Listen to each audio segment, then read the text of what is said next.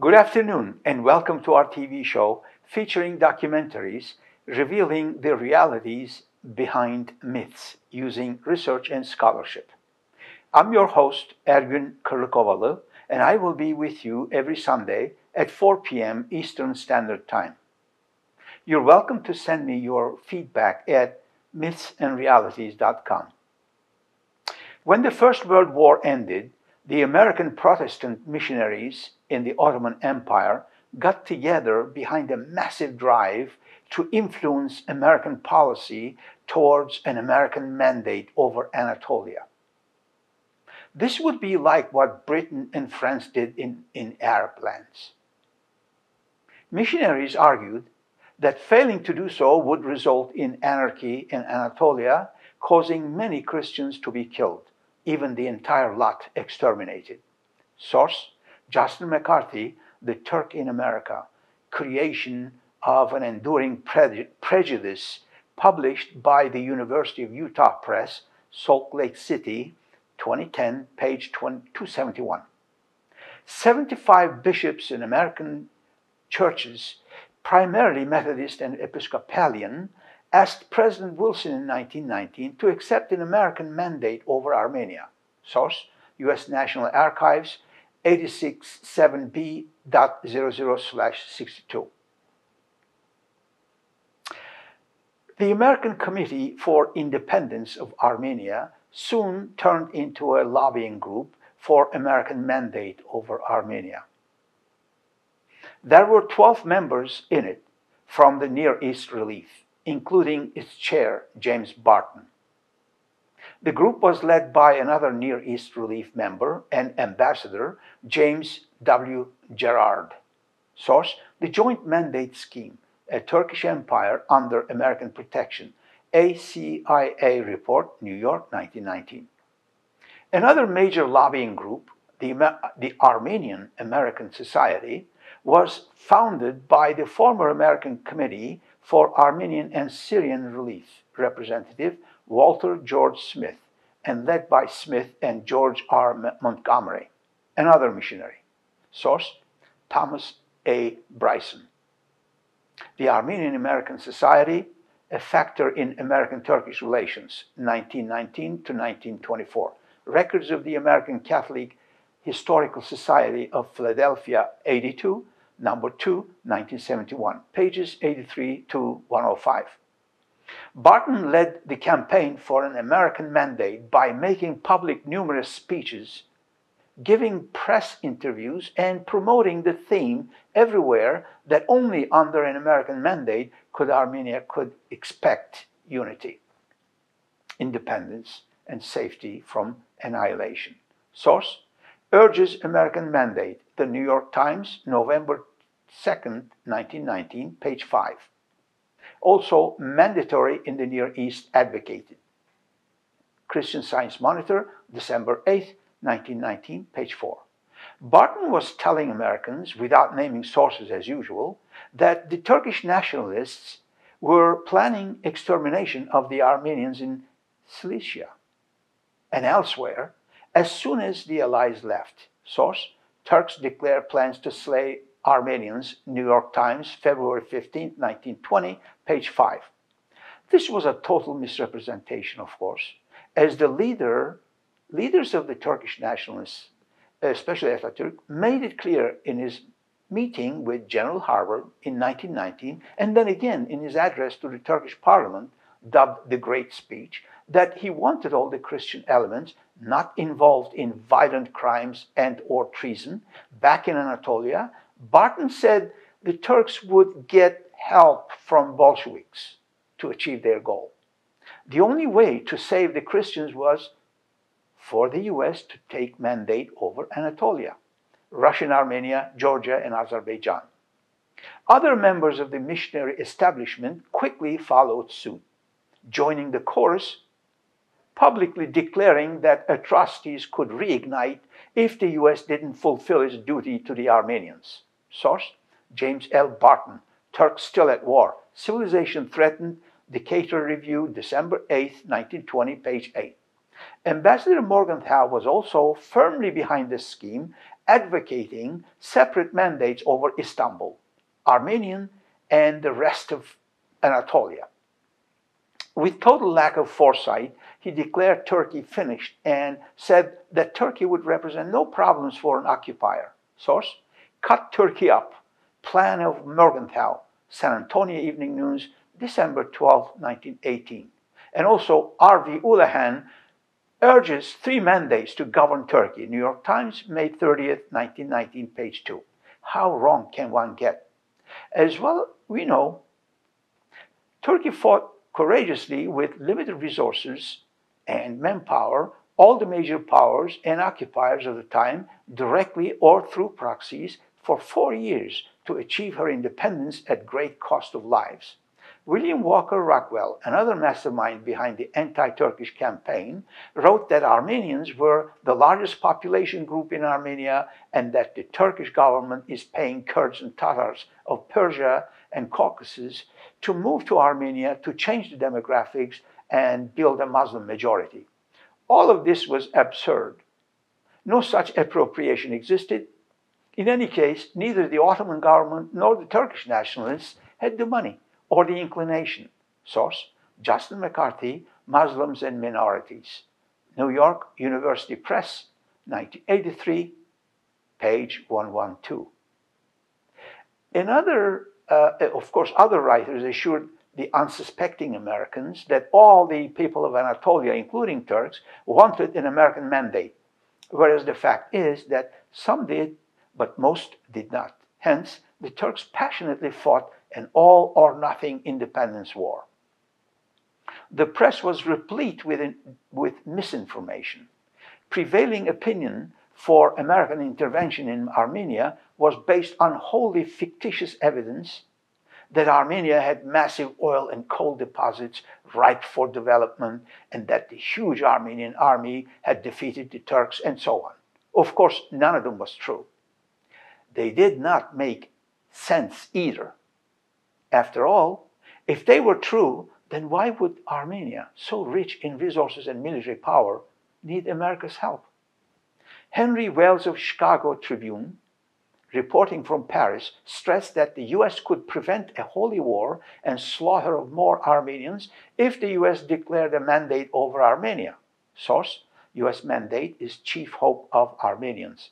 San Antonio Evening News, July 31st, 1919, page 2.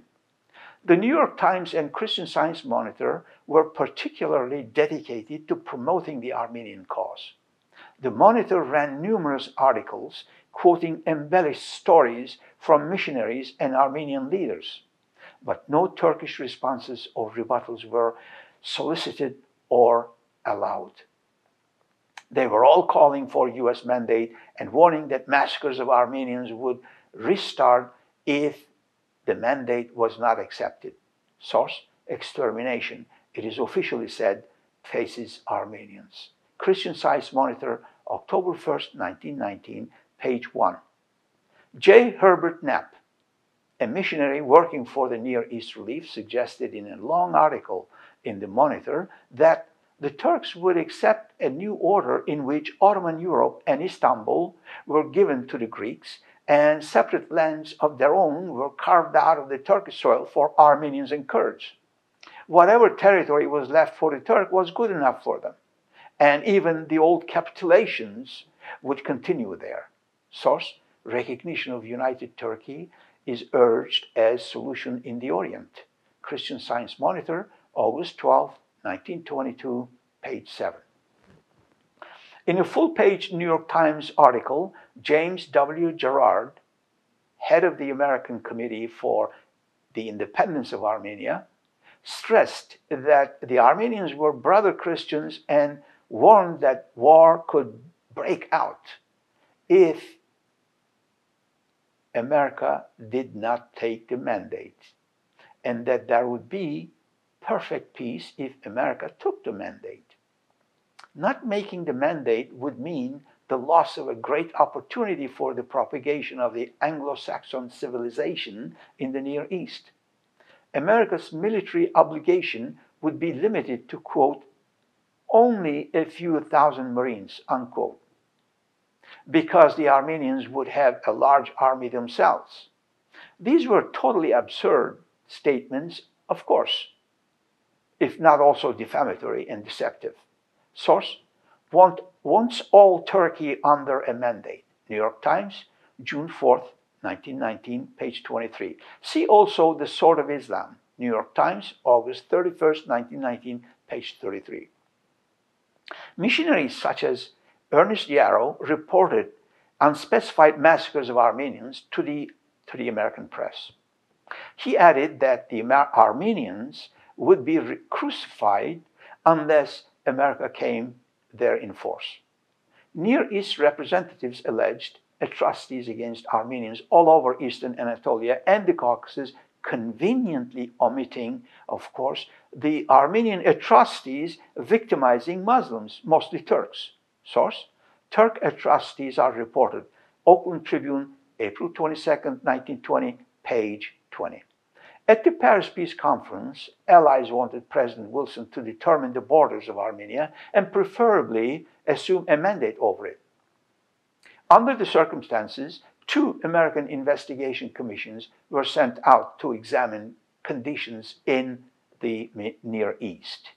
The first one was King Crane Commission, dispatched to Arab lands, which I will cover today in this episode 47. First printed as the King Crane Report on the Near East in Editor and Publisher, New York, Volume 55, number 27 in 1922. Second one was General Harvard Mission, sent to Eastern Anatolia and the Caucasus, which I will cover next week in episode 48. Both of these commissions submitted reports advocating an American mandate and were heavily motivated by the missionaries' input. Source: Justin McCarthy, Turks in America, page 273.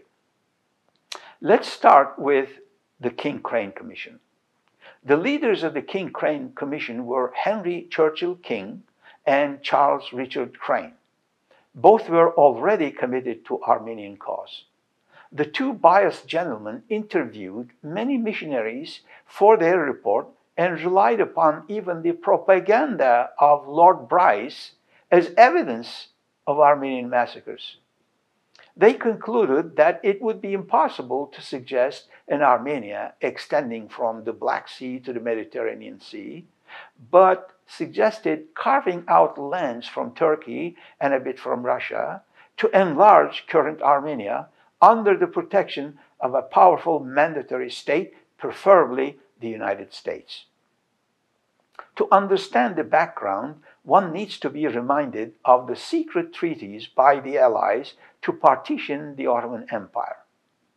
One can then appreciate why it was necessary for nations such as Britain, France, and Russia to demonize the Turks regarding the alleged Armenian genocide. Most of these treaties, drawn up by the British and the French, concerned Turkey, the richest warlord for the victors. One was between Russia, France, and Britain in March 1915, when Istanbul was promised to Tsarist Russia. Another was the Treaty of London, signed in April 1915, giving Italy amazing stretches of territory in Europe and Africa and Anatolia. In a follow-up secret treaty in April 1917, Italy was promised a still larger zone in Anatolia, this time including Izmir. But the squabble in Paris ended in the Greek invasion of Izmir on May 15, 1919, to circumvent the Italians. It was this arrogance and the Greek atrocities in Western Anatolia that fanned the flames of Turkish nationalist movement, which has become victorious over the Christian powers by September 9, 1922.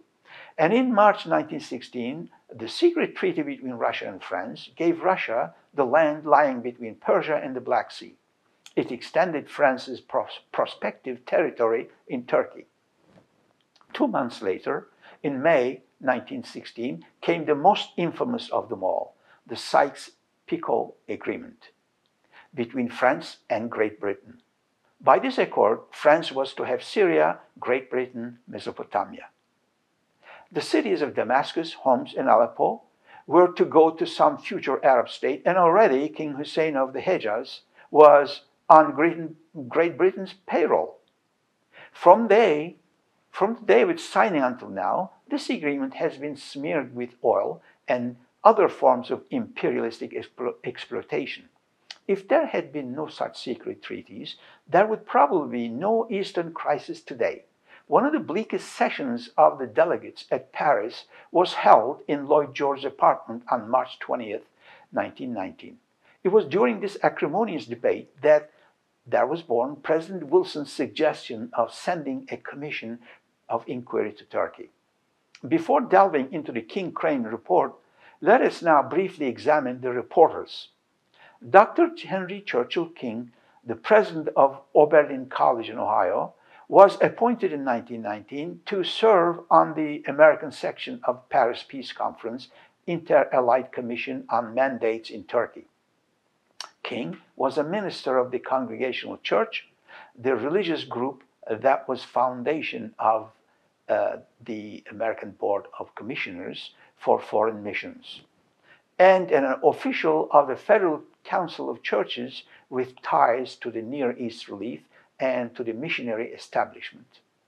Charles R. Crane, an industrialist who made his fortune in plumbing fixtures, a trustee of Robert College and president of the board of the Constantinople Women's College, both Protestant missionary establishments in Istanbul, had served as treasurer of the American Commission for Armenian and Syrian Relief. He was both a board member of the Near East Relief and a member of the American section of the Paris Peace Conference Inter-Allied Commission on Mandates in Turkey in 1919.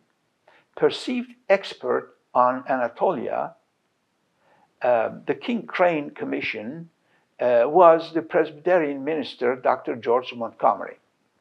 He had been a Congregationalist pastor and a professor of philosophy with no expertise in the Middle East, other than being born of missionary parents in Ottoman Anatolia. He had served in Istanbul in 1916 as an assistant to Henry Morgenthau, the U.S. ambassador to the Ottoman Empire. Montgomery's writings indicate a deep prejudice against Muslims in general and Turks in particular. In the report he prepared before the commission set out, he wrote that Islam was a completely selfish religion and could not be reformed, and that Muslims could always be expected to fight against Christians. Source: Harry N. Howard, The King-Crane Commission, an American Inquiry in the Middle East, published in Beirut, Caucuses, published in 1963, page 196. The commission prepared itself before departure by reading the recommended works, all of which were anti-Turkish biased, such as the reports of Near East Relief, British propaganda's Blue Book, and the Frontiers of Language and Nationality in Europe by Leon Dominion. It would be difficult to imagine a more one-sided version of history than the one available in this body of recommended reading. Thus, even before the Commission began its investigation, the conclusions of its report on the Armenians were clear due to the mindset of the members. King had given a report to the President Wilson in Paris before leaving for the East, suggesting that an independent Armenia should be created and that Turks would continue to kill our unions unless this occurred. Montgomery even advised that the commission should not go at all because they already knew everything that was needed to come to conclusion and make recommendations. Source: Howard, The King-Crane Commission, pages 79-80.